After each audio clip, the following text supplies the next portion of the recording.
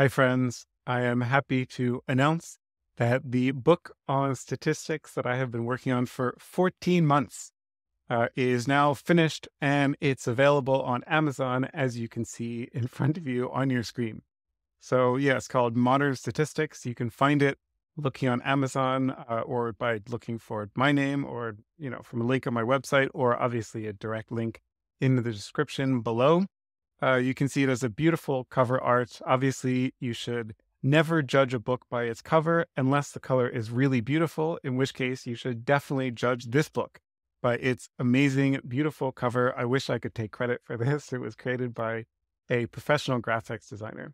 So this book is, let's look at the official statistics here. It's almost 700 pages. It has almost 400 figures, all of which can be reproduced by over 35,000 lines of code. Now, it sounds like a lot, but about half of that is Python code and half of that is R code. So it's like the same code in two different languages. Still, it is quite a bit of code.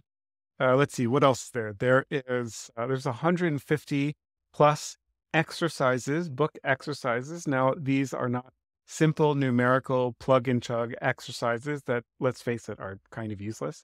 Instead, all of these exercises are designed to require some creativity, some careful thought, and coding. So you definitely need coding to work through this book.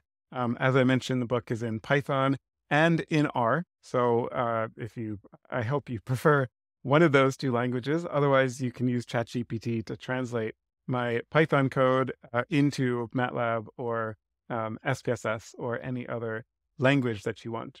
Now, there is a little bit of code that's printed inside the book, but most of the code, obviously, I'm not going to print tens of thousands of lines of code in the book. So to get all of the code, which includes all the code that produces the figures in the book, so you can exactly reproduce the figures in the book, randomness not aside, and also all of my solutions to every single exercise are in the code files. The code files you can get from my GitHub repository. That's github.com/MikeXco and /statistics_book. You can type that URL directly, although honestly, it's just easier to Google for, MikeXco and GitHub, and then you'll find this. And then you'll find this repository. So you can see, here I just have a welcome word. I actually have one full chapter, a piece of a chapter, like a few tantalizing pages, literally the entire chapter 11, which is focused on the t-test, is available for free right here on my GitHub site. So that is a great opportunity for you to just check out one chapter, see if you like my writing style and my approach to teaching statistics. You can look through the exercises. It's all there. And if you're happy with that and you want to invest more of your time into the rest of the book, obviously, you can make that choice for yourself. So here you see two folders for R and Python. So we can see in the Python folder, so this is all of the code for the entire book. So there's one notebook file for each chapter. So for example, we can just look at the chapter on, what should we do? How about correlation? So here is all the code for chapter 12. The R code is the same concept. Obviously, R code looks different, syntax is different, and so on.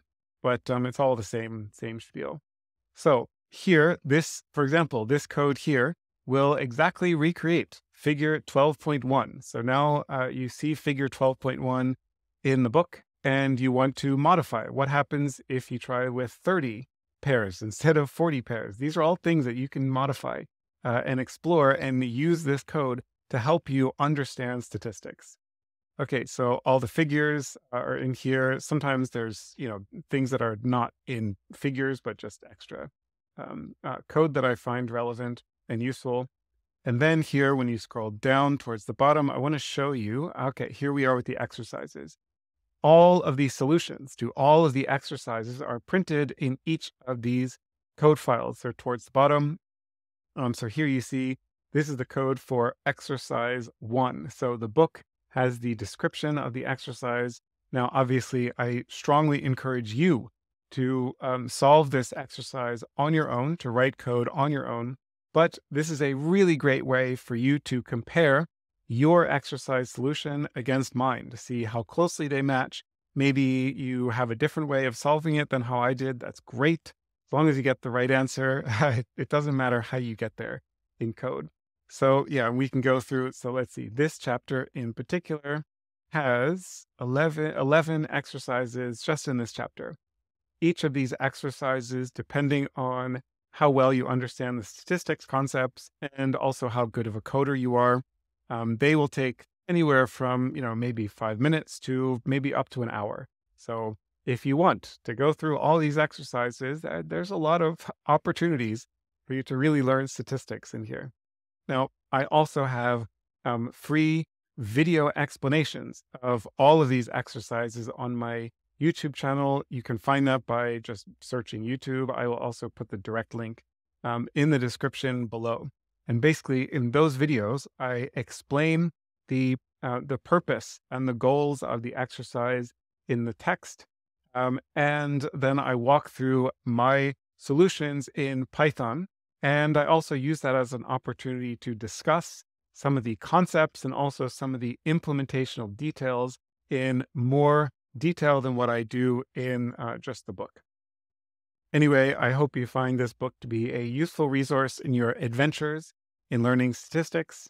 Thank you for supporting me to create this educational material. I do this stuff full time now. I left my previous job as a professor to write these books and make online courses full time. So I really appreciate your support.